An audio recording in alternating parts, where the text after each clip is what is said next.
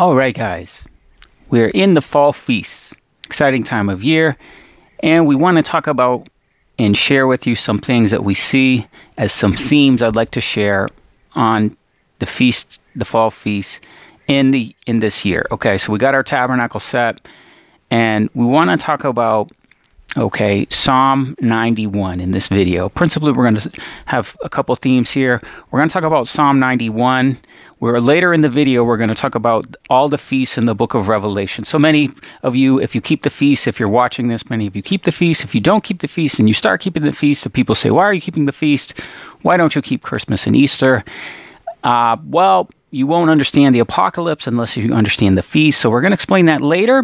But as we enter this time, it's a significant time. We're in the time of the prophecies being fulfilled. The prophecy is at hand, okay? It is now. So, for example, as we enter this time period, all the prophets have talked about this. So in Joel chapter 2, verse 15, it says, blow the trumpet in Zion, okay? Then he says, sanctify a fast and call a solemn assembly. Now, what those are the feasts. So you blow the trumpet on the first day of the 7th month. Okay. Then he said, call a fast. The fast is the 9th day of the 7th month leading into Yom Kippur. And then he says, call a solemn assembly. That's an Ashtoreth in the Hebrew. And that is the 8th day of tabernacles. Okay. So these would be the trumpets of Revelation. Okay. So that we would assemble, we would get encamped, we would, assemble around the throne, just like the children of Israel did, okay? So that's really what's going on. That's what we're practicing in these tents, okay? But that's later in the video. We're going to get into the feast with Revelation, okay? But what it says there as well in Joel chapter 2, it says, let the bridegroom come out of his chamber and the bride come out of her huppah. Okay, guys, I just want to show you our tabernacle here, but I want you to notice that above it, we have our huppah. So during the Feast of Tabernacles this year, the priest course for tabernacles is huppah, and huppah is the bridal covering. Okay, I just wanted to point that out as we continue in the message. A huppah is the bridal covering, okay? It's a bridal covering, and it says, come out of the huppah. So she was already in the huppah. Okay, now you come out for what? For prayer. Okay, to weep, to mourn between the altar and the porch. Okay, alas, alas, for this day. Woe. Okay, spare your people, O Yahweh. Now, that prayer in warfare, I want you to have a theme of warfare here as we look at Psalm 91. Now, if we look at Psalm 91, and I want to focus first off on why we're doing it during the fall feast and the tabernacle. I want you to think about Psalm 91 as the tabernacle. Okay? I mean, many of you may not have thought of it this way. Okay? Most of us read that. It's like, okay, it's a prayer of protection. It's not a prayer. It's a song. It's something that you sing. Okay? Okay, so you can use it, okay, as actually, we're going to go through the video. We're going to see how we use it for casting out demons. Okay, we also use it for the warfare, the assembly. Okay, so let's look at how Psalm 91 is this tabernacle, is this tent. Okay, he that dwells in the secret place in Hebrew is Sept. It's a shelter. Okay, it's a covering. So like we said, huppah. Okay, this is the he that dwells in the covering, in the huppah of the Most High. Okay, so this is the huppah of the Most High. This is the covering. Shall abide under the shadow of the Almighty. Okay, so the huppah is a covering. It's a shelter up above. Actually, we have one here. It doesn't fit in the camera. I'll show you in a second. And then we have this shelter, okay, shelter. So that's what it's talking about. It's talking about a huppah, all right? And then verse 2, I'll say of Yahweh, he is my refuge, my fortress, my God in whom I will trust, okay? So this is trusting in him, trusting in his tent, trusting in the fact that even though you dwell in tents and you're vulnerable in a time of war, you're just outside, it is a time when you set up your tent, you're in his fortress. That's spiritually what it's talking about. That's what it's describing, okay? So that's how Yahweh is your fortress and your refuge, okay, that you trust in, Okay, when you are in tabernacles. Okay, now verse 4, and he shall cover you with your feathers, and under his wings shall you trust. Okay, so the other thing is that when the woman is given 2 wings of an eagle, it's also talking about the tabernacle. We'll get into that later in the video, but this is what is talking about under his feathers and under his wings. She's under the wings, the eagle's wings. Verse 9, because you have made Yahweh your refuge, even the Most High your habitation, ma'on. Okay, in the Hebrew, again, this is a house, a habitation. Verse 11, neither shall any plague come nigh your dwelling in the King James, but in the Hebrew, the word is not dwelling, it is ohel. Ohel in the Hebrew is the tabernacle. When you see the word tabernacle, it's usually translated into tabernacle from the Hebrew word ohel. So this is talking about, as we can see, the secret place of the Most High, the habitation, okay, the tabernacle, the ohel, okay? That's what it's clearly talking about. Now, it's talking about that in light of, okay, the children of Israel wandering in the wilderness. They were sheltered under his wings. He said, I'll bear you unto myself, I'll gather you as eagle's wings, okay? And tabernacling around the throne. So we would do the same thing in the last days. We would tabernacle as an army, okay, as Yahweh hosts army. All right. Now, what we can see later, in we'll get into the, actually, let's just go through the design elements of the warfare that's happening here. That he who dwells in the secret place of the Most High shall abide in the shadow of the Almighty. I'll say of the Lord, he is my fortress. Surely he shall deliver you from the snare of the fowler of the bird and from the noisome pestilence. Okay? So if we build this spiritual tabernacle, this spiritual house, and we dwell in this house, then we should be protected. Okay, that's what we're praying. That's what we're singing. And he shall cover you with feathers, under his wings shall you trust. His truth shall be your shield and buckler. His shield and buckler. Okay, so this is the Ephesians chapter 6. The helmet is to the whole armor of God. It's talking about here. Okay, your loins are girt with truth. All right, and you shall not be afraid by the terror by night. We're going to talk about that in a little. This is warfare against demons, nor the arrow that flies by day, the pestilence that walks in darkness, nor the destruction that wastes at noonday. Okay, 1,000 shall fall on your side, 10,000 at your right hand, it shall not come nigh you. So this is a war, okay? The way you understand a war is who's winning, who's got more casualties than the other, okay? That's what it's talking about here. They're winning, they're in the war. Only your eyes shall see and behold the reward of the wicked. Because you have made Yahweh, even which is your refuge, even the Most High your habitation. There shall no evil befall you, neither any plague come nigh your ohel, tabernacle. For he shall give his angels charge over you, and they shall keep you in all your ways. Okay, so the other thing happens to you, it's the Mahaniim. That means the 2 camps. That means the angels, lion, ox, man, eagle, and the camp of the children of Israel. They worked together. The angels worked with the children of Israel when they went to war. Okay, that's the same thing we have in the last days. They will bear you up with your hands, lest you dash your foot against a stone. Now, verse 13. Okay, now, so that all is that protection. Go into war, you see the arrows, you see all that. But verse 13, now we get into the casting out of devils. You shall tread upon the lion and the adder, and the young lion and dragon shall you trample underfoot. Okay, so we have the lion, we have the serpent, okay, we have the young lion and the dragon. Well, this is what Christ talking about when he sent his 70, okay? When he sent the 70, they returned with joy, saying, Lord, even the devils are subject. They obey. They are under, okay, us through your name. Okay, so they were commissioned out. They came back. They saw the devils were subject, okay, due to Christ's name. Verse 19, he said, behold, I give you power to tread on serpents. We saw the adder, right? On scorpions, okay? And over all the power of the enemy, over the lion, over the dragon, nothing by any means shall hurt you. Okay, so this is deliverance. They're casting out devils. He says, yes, I give you power, tread on serpents, scorpions, over all the power of the enemy, nothing by any means shall hurt you. Okay, so that's what it was talking about. Now, I'm going to show you a mystery. This was known even before Christ. In the Dead Sea Scrolls, they had a document where they used Psalm 91 for casting out devils. It's called the Third Song Against Demons. Okay, you can look this up. It's 11 QAPOCPS. Okay, that is what you look up in the Dead Sea Scrolls for the code name of this prayer or casting out devils. Okay, it's a Psalm of David, and it's incantation in the name of the Lord to be invoked in the time to the heavens. Okay, so this is speaking of warfare. Now, remember how it said it was the terror by night.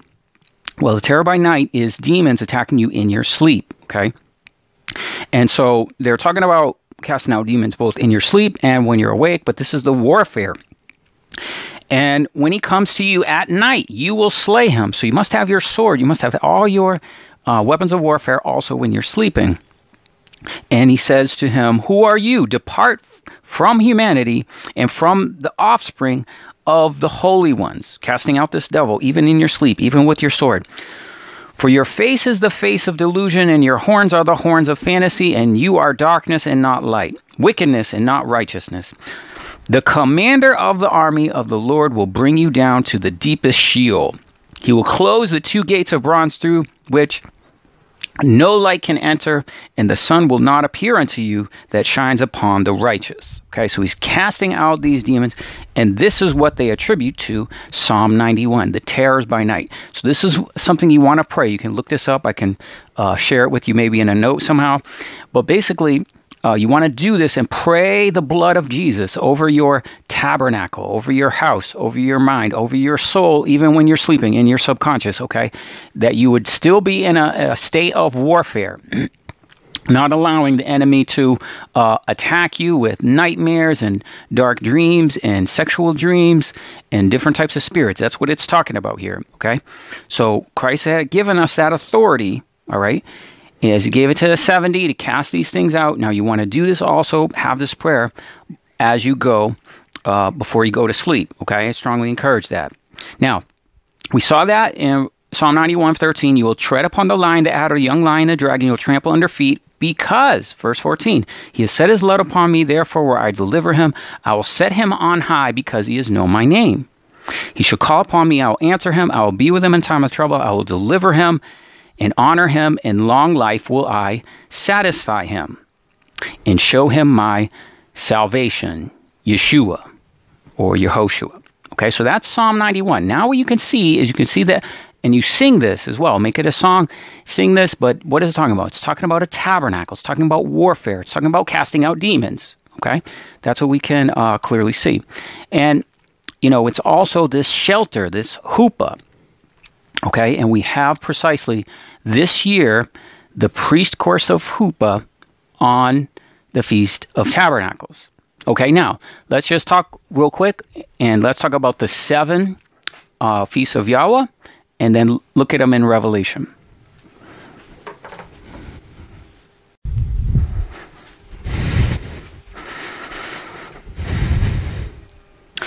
Okay, now when we look at the 7 major feasts of Yahweh, many equate that to the menorah. So like the menorah has 7 lamps to it, as you can see, and these would each represent the 7 feasts of Yahweh. Okay, so that if you went from one end to another, in the center you would have the Feast of Weeks, Shavuot, and then you have spring feasts and fall feasts. So you have Passover, unleavened bread, and then first fruits, okay?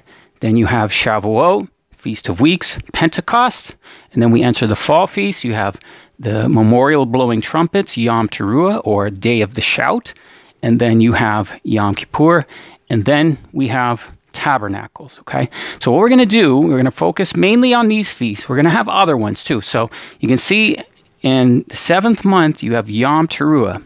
We're going to also see in the book of Revelation another one that is a feast. It's a memorial because you blow the trumpet on the beginning of every month, not just the 7th month, not just Yom Teruah. You blow the trumpet every month. And there's another significant one, which is before Passover. So you blow the trumpet, actually you play the harp on the first day of the first month. Okay, so that one in the book of Revelation, they feature that a little bit. But we're going to see all these feasts, okay, in the book of Revelation.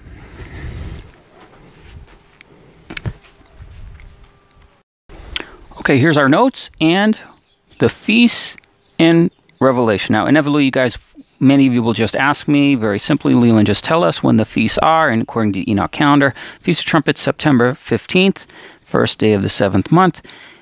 Yom Kippur, September 24th, 10th day of the 7th month, first day of Tabernacles, September 29th through October 5th. And the 8th day, the 22nd day of the 7th month, is the solemn assembly.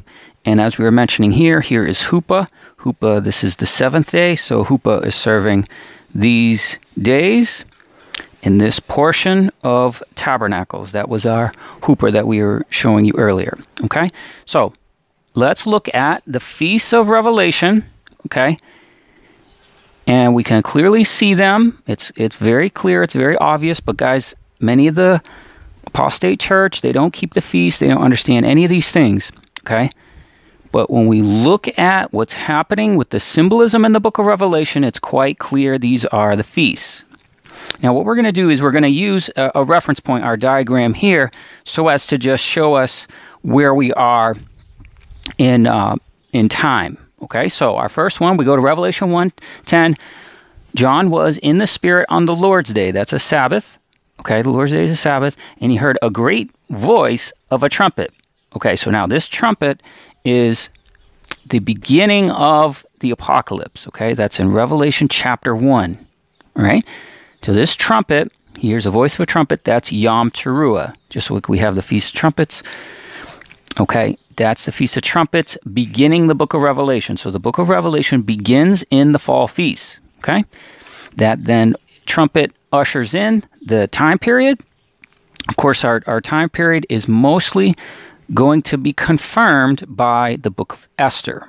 Okay, so we have the Feast of Trumpets beginning the apocalypse. All right, then what we see in Revelation chapter 1 still, we see Alpha and Omega, one like the Son of Man in the midst of the 7 golden candlesticks. Okay, the 7 menorah, the 7 ecclesia. Okay, this is also Yom Kippur. So he is acting as high priest in the priestly garment, and Alpha and Omega is doing that on Yom Kippur. So this is the Yom Kippur. That's just 10 days after Yom Teruah. Okay, that's what's happening in Revelation chapter 1. Then we get to Revelation chapter 4, verse 1. John sees a door opened in heaven in the first voice of a trumpet saying, "Come up." Okay, so the first voice of a trumpet, what was that? That was Yom Teruah. So now this is Yom Teruah again. But we know this is 3 years later. So Revelation chapter 4, verse 1, this is going to be 3 years later. So we had our first trumpet, Revelation chapter 1, verse 10. Then we have 3 years, year 1, year 2, year 3. Okay, so we come over here, and we have Revelation 4:1. We have another trumpet being blown. Okay, this is another Yom Kippur. This is the fall feast. We have confirmation of this in the book of Esther. The king sits on the throne. Okay, and then it talks about the 3rd year. Okay, so those are the 3 years. Those are starting from Yom Teruah. 3 years later, Yom Teruah. Okay, that will be Yom Teruah in the year 2013. Okay, all right. Then we get to Revelation chapter 5. Okay, so when the doors are open, then you see the festivities before the throne, and then we see chapter 5, verse 6, we see the Lamb slain, and we hear the song of the Lamb. Okay, so when the Lamb is slain, this is telling us about the Lamb in Passover, the Passover Lamb slain. Okay, that's Passover, so this is 6 months after Yom Teruah, so Yom Teruah is here, 6 months later. Okay, this is going to bring us to the springtime of 2014 in our first blood moon. Okay, then Revelation 6:1. Okay, once again we see the Passover lamb. He opens the seals. Okay, so Revelation 6:1, Passover is the same Passover that we just saw in Revelation chapter 5. Okay, it's same Passover, same precise date. That same Passover is that blood moon of 2014. Then we have 4 blood moons. We have Passover. We have tabernacles, we have Passover, tabernacles. That's the lunar tetrad, very significant blood moons that transpired beginning in 2014. Okay, so that's the same Passover that it's talking about in Revelation chapter 5, verse 6, Revelation 6:1. Then we get to Revelation chapter 8, verse 1. The angel had a golden censer before the throne. Golden censer before the throne is an angel acting as high priest on Yom Kippur. So this is now going to bring us 3.5 years later. Okay, so 3.5 years later from the blood moons. Okay, now we come to Yom Kippur. All right, and this is going to be Yom Kippur, and this is going to be in 2017. All right, so then we go to our next page, okay, and then we continue. So that's the Revelation 12 sign, as you can see there, Revelation 12. So that's also Revelation 8:1. Okay, so that's Yom Kippur, and on the same day, Revelation 11:19, the temple was open in heaven, and there was seen the Ark of the Covenant. So when you're seeing the Ark of the Covenant, that's again Yom Kippur, the high priest going before the Ark of the Covenant, same day as Revelation 8, verse 1. Okay, so the next verse says, John saw a woman clothed with the sun. Okay, so when she's clothed with the sun, that's the fall equinox.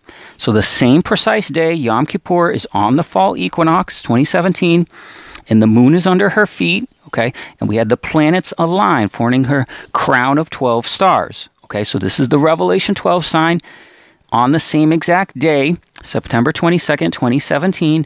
That's Yom Kippur 2017. So Revelation 8:1, the last verse in Revelation 11, and Revelation 12 is all showing us the same feast, Yom Kippur 2017. Now, then we get 3.5 years later. So that's this sign here. Then it says 3.5 years later, the woman had a place prepared of God, which is the tabernacle. So this is 1,260 days later. So 1,260 days later, okay, from then is going to bring us to this year, 2021. Okay, so that's Revelation 12, and we go through Revelation 12. Now what we're going to have, guys, is Revelation 12. We're going to look at all the feasts going from the first month to the 5th month. Okay, it's not really a feast, but we all know the significance of the 9th of Av. Okay, so the 9th of Av, so we're going from the first month to the 5th month. Av is the 5th month. Okay, and so Revelation 12 is going to walk us through all the feasts in a very, very significant timetable in Revelation in this year, 2021. So this would have been this year, the Passover earlier this year, going through the 5th month, the 9th of Av. Okay, so she had a place prepared. So after the sign, you have 1,260 days. You come to 2021, and that's the first day of the first month. So the tabernacle is set. So she had the place prepared to God. That's the tabernacle, representing the tabernacle of the testimony. Okay, you can see that in Exodus 40, and we'll show you that again. Then Revelation chapter 12, verse 11, they overcame by the blood of the Lamb and by the word of his testimony. That is Passover. The blood of the Lamb is the Passover lamb. So we went from the first day of the first month to the 14th day of the first month. Okay, see that? Then we get, and then it says, same verse, they love not their lives unto death. Okay, then this loving not your lives unto death is faith in the resurrection. So this is Resurrection Sunday. Okay, so this will be the 19th day of the first month, okay, including the Passover lamb, Christ being sacrificed for us, and then the resurrection Sunday, which is called first fruits. On first fruits, you then count 50 days. So what you do is you count 50 days to Pentecost, okay? Then Revelation 12:12, the very next verse, rejoice you heavens, and you that tabernacle in heaven, or dwell in heaven. So you rejoice on the Feast of Pentecost, the Feast of Weeks, or also called the Feast of Shavuot. Okay, so that's Revelation 12:12. Rejoice you heavens. You're commanded to rejoice on that day, so that's what it's talking about. So that's 50 days after first fruits. You come to Feast of Weeks. Now we're at the 8th day of the 3rd month. Then we get to Revelation 12:14. The woman is given 2 wings of an eagle to fly into the wilderness into her place. So this is again the tabernacle. Okay, now this tabernacle here, what it's talking about, it's actually going to refer to the 9th of Av. So that's going to be another 6 weeks. So you got the Feast of Weeks, and then you count another 50 days again, or 7 weeks again, and you come to the 9th of Av, which is the 5th month. Okay, the wilderness in her place. Okay, now we know this from a couple sources, but let's go through them quick. Exodus 19, verse 1. It's the 3rd month, 15th day. He bore you on eagle's wings. Okay, so we bore on eagle's wings. Then Moses goes to the mountain 40 days. Okay, so you see the eagle's wings, and then you see Moses 40 days. It's going to bring us again to the 9th of Av, because we see in Matthew 23, verse 27, Christ says, I would have gathered you as a hen gathers her chicks, but your house is made desolate. So he's talking about the gathering of the eagle's wings, and the house desolate is the 9th of Av. Okay, and he said, behold, you will not see one stone upon another. That's the 9th of Av. Okay, so that's the eagle's wings this year, the gathering of the wings, and the tabernacle. Okay, that's why we're showing you the tabernacle now, because it's representing this tabernacle here at Revelation 12:14. Then, in the same chapter, okay, so we had the woman clothed with the sun, all right, and then all of this is happening in a 5-month period in 2021, and at the end, it says the dragon made war with the others of her seed. Okay, this is Armageddon. So Armageddon is going to be towards the 6th bowl and towards the end. Okay, that's going to be at the end time period. All right, when the dragon makes war with the others of her seed. So this is 7 years after the Revelation 12 sign, approximately. Okay, so that's Armageddon. Okay, and then of course before that you would have the wedding supper of the Lamb, and we didn't put it on here, but it basically, Purim in the book of Esther represents the wedding supper of the Lamb. So Purim is also included, all right, as the feast and reflected in the book of Revelation. Okay, now let's go to Revelation 15 because we have more things happening. Revelation 15:2, and those that got victory over the beast were on the sea of glass with harps. Okay, you celebrate with harps on the beginning of every month, particularly the 1st month and 7th month. So you get to blow the trumpet, but you also play your harps. And they sing the song of Moses and the song of the Lamb. So when was the song of Moses? Well, we saw them sing when they crossed the Red Sea. And the song of the Lamb is what? Passover. So Passover season, talking about Revelation 15:2.